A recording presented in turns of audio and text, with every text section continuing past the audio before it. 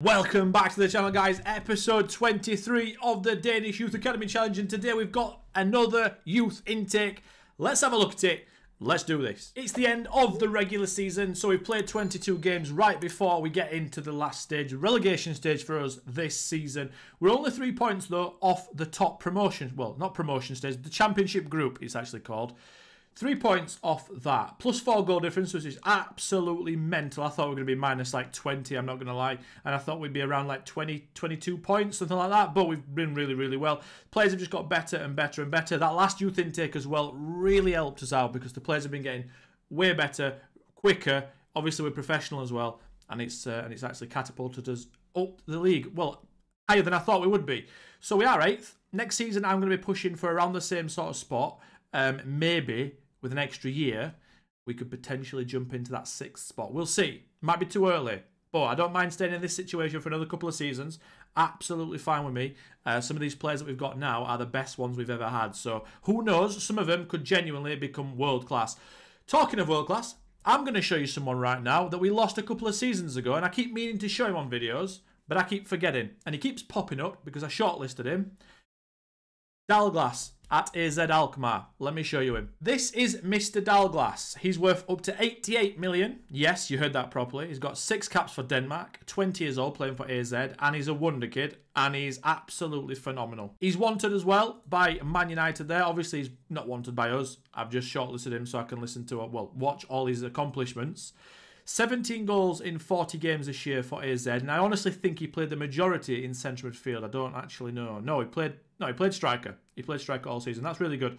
He's got a lot of traits. I don't know if you guys can see all them. Tries killer balls often, attempts overhead kicks, tries tricks, tries first time shots, tries long range passes, likes to beat opponent repeatedly, likes to switch ball to wide areas. He is literally 6'1" as well. He's just, I can't believe we lost him for nothing to AZ. After he played 7 games for us. He got 3 assists, didn't score, but yeah. So I've been wanting to show him for a while, but this is sort of obviously his best state, his best level he's been at just yet. Only 11 composure, 11 vision, but I'm sure he'll get even better than that. Obviously, we were in no position to keep him, but I thought I'd show you guys because honestly, every time I look at him, he's better. Every single year I get a message at the end saying he's won an award. I click on him and think, oh my God. So I've been wanting to show you him for the last 2 seasons. But here he is. Okay then, so we spoke about where we are in the league after 22 matches. We've spoke about Dalglass, the one that got away, and now let's do the youth intake. So technically, the last intake, well no, actually factually, the last intake was the best intake we've ever had. This year, it should be better just because we've had more upgrades. It's going to be hard to be better than last season, but let's have a look. 1, 2, 3. You guys can't see it. You guys can't see it. Watch this. Watch this. Oh my God. Right at the top. 2 4.5 star. 2 current ability players. Now, it doesn't look like we've got much in the rest of them. Doesn't look like we've got too much. Oh my God. I have never, ever, ever had 1 4.5 star player through. Never mind 2. I've had a 4-star player through once on Twitch stream when I was managing in Portugal in a Youth Academy Challenge. But I have never had 1 4.5 star, never mind 2. Oh my God. One's Norwegian as well. One's a 6'4" winger / attacking midfield. Wow. Wow. Oh wow. Okay. I want to get to those guys, but I'm going to have to get to these guys first, right? We're going to do these guys. Samir Mohammed, I can't believe that. I cannot believe that. I really hope they haven't got like injury proneness or something really bad. And balanced as well. I hope he's a good balanced. Oh my God. Right, okay. Samir Mohammed, 15 years old. He's half Palestinian, centre-back. 1.5 star current ability. Only 4 stars potential, but he's got a good personality, good media handling style. So I'm going to sign him up anyway. And he's a centre-back, so I do want to switch to 3 at the back. Especially now seeing this guy as a DM. I'm going to have to try and get him in as a DM. And that's more midfielders, so I do need to somehow switch formation to 3 at the back. But Samir Mohammed right now is the first one we're going to check out. So let's have a look. Okay, he's got decent base attributes. He's got good determination, good teamwork, bravery, aggression, decent jumping as well. Technique's okay. Marking's okay. Not that good at anything else. But he's going to get signed up just because of his personality and his media handling style. And hopefully he goes up in personality. Guys, I can't wait to check those guys out at the top. I really can't do it. Right, I'm going to check out Anders Sondergaard really quick. He's only 1-star current ability and he's low determination, so he's not going to get signed up. But let's check him out anyway. Yeah, so like I said, if he was a good personality, he'd be signed up, but he isn't. 3 determination. Decent attributes, but not for us. Right, next guy is from Afghanistan, but he's also half Danish, and he's fairly professional, and he's a goalkeeper, Sharan Ahmed. Let's have a look at Sharan. 18 rushing out, 4 concentrations, not very good, but the personality, I'm going to sign him up. 6'2", which is nice, handling, 1-on-1 6. Not too bad. He can take a free kick as well at 8. Technique's 9, that's quite good. Not too bad at all. Not too bad at all. Right, Oliver Rasmussen, attacking midfielder, unambitious. Not going to sign him up, but let's have a quick look at him. Yeah, he looks okay again, but like I keep saying, I'm not going to sign him up. Not just yet, anyway. In a couple of seasons, when we've got the players that have just come through, when they're like sort of 19, 20, that's probably when I can start mentoring players. But yeah, I can't start mentoring. They won't have enough effect on the unambitious players. So I'm not going to sign Rasmussen up just now. Also, as well, he's in a position that we have plenty of, so we're not going to miss out. Next up, we're going to have Soren Gulstoff, another Gulstoff, centre-back, fairly professional, reserved as well, which is quite nice. Only 1-star current ability, so he won't look very good to start with, but he's a centre-back, so I'm excited. You know what? He's not even that bad. 6 positioning, 7 marking, so we're going to instantly work on his defensive positioning.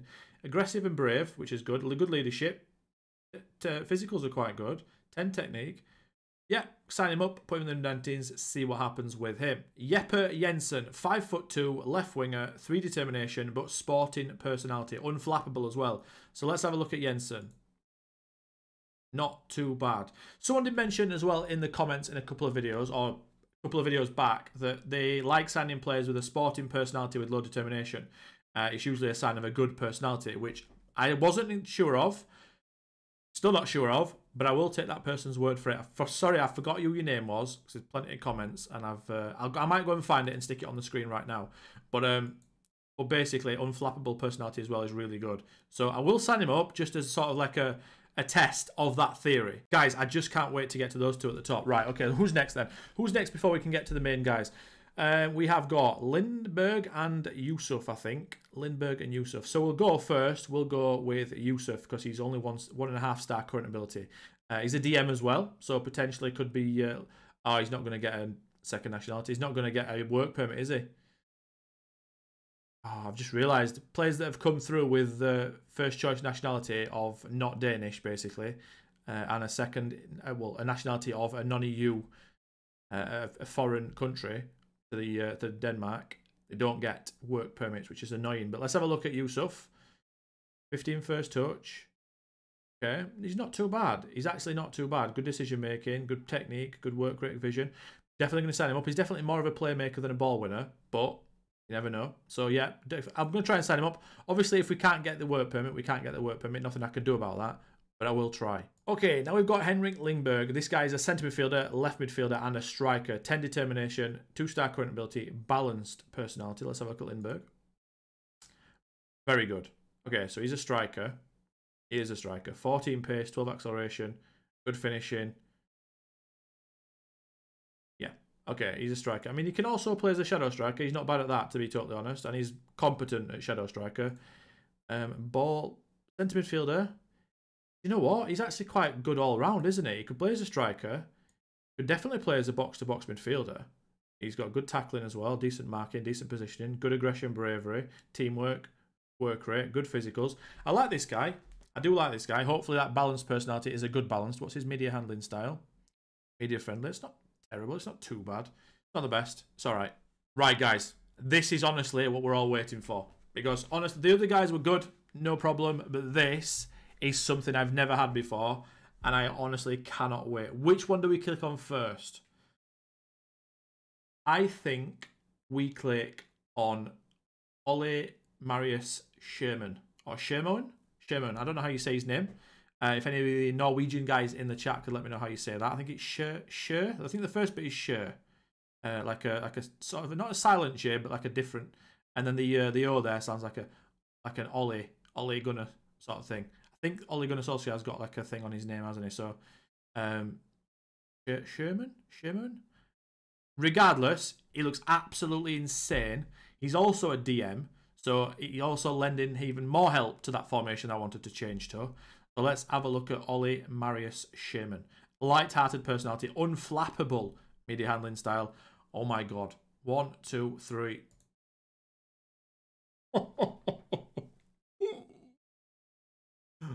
Oh my god.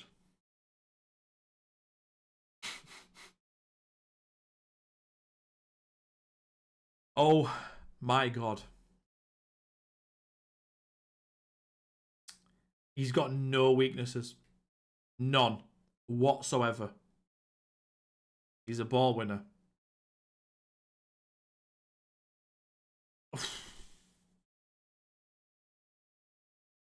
Don't know what to say. I don't know what to say, guys. How good is he?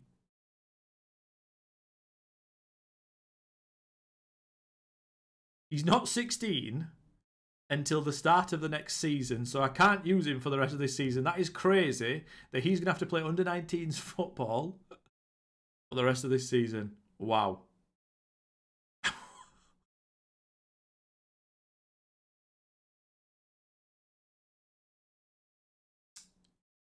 Look at him. Look at his physicals already at 15. If you got this player through at any team on Football Manager in the world, you'd be buzzing, wouldn't you?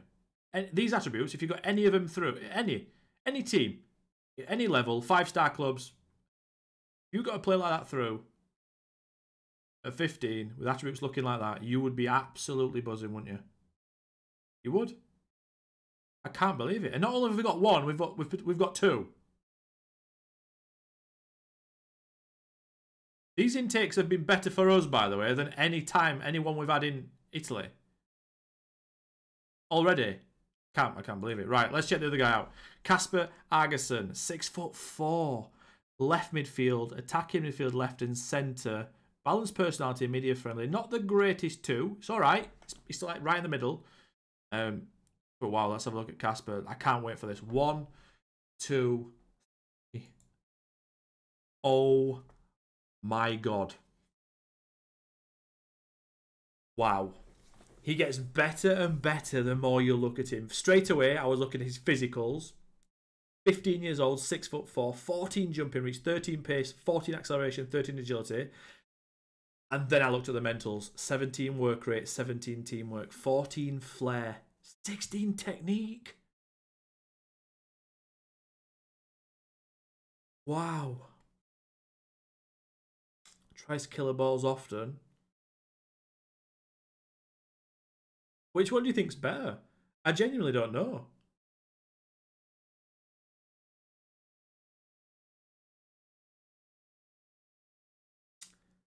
Let's have a look at his reports.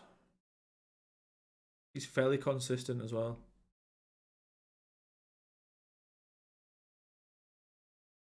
Now his first choice position is left wing. But we've got plenty of those. So he will go in attacking midfield. Shadow striker. He's straight away the best shadow striker in the entire club. Oh my god. I don't know what to say. I genuinely don't know what to say with these two. The rest of the players could have literally been like Mickey Wright at the bottom, right? They could have been 1.5 star potential and just those two, and it would still be a 10 out of 10. Going back to Kasper as well, I did notice that he's not even... I can't play him until November next season. I mean, 8 months until I can use him. Which is going to be very annoying, but I'm going to have to wait. I do wonder if these guys want release clauses in their contract straight away. Let's have a little look. Might as well have a look. Yeah, they do. They've locked him in straight away. Release clauses. Oh dear. Very annoying, but it is what it is. I'm going to try and get the 2-year contract. I don't know why it gives me a 3-year option, but then it says that's only until December. I do wonder if I give him No, I wonder if you could up the wage, the contract length, but I can't. I'm gonna give him 300. Oh, I don't know what to do here. Do I go an optional extension, 3 years, and try and give him 400, 500 right now? Okay, can't do anything about this. There's literally nothing I can do. It's been locked in. But I've got my 3 years plus 3 years. The only thing I think we can do. Let's have a look at Marius as well. They've got no agents, have they?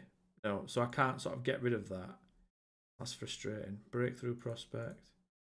Yeah, he's locked in the exact same number. He wants the release clauses as well. So if we go the same with him and we go there, we do that with the 3 years. And try and do that. That's the best I can do right now, right? Can't do anything about the release clause.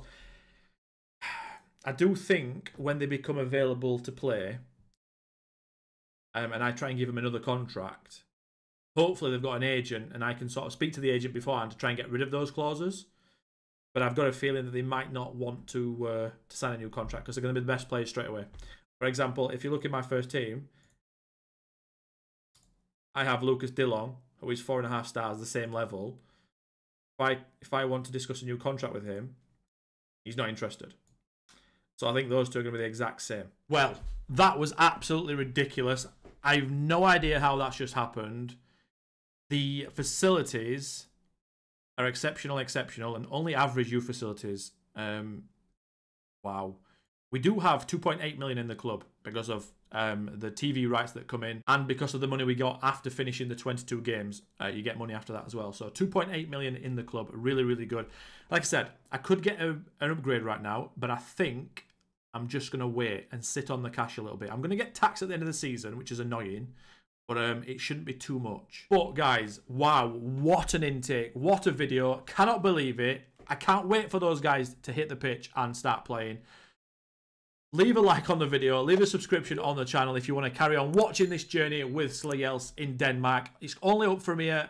Good things to come. Hopefully we're going to be qualifying for Europe with those two guys very, very soon within the next 3 seasons. Thank you for watching as always. And until next time, I'll catch you then.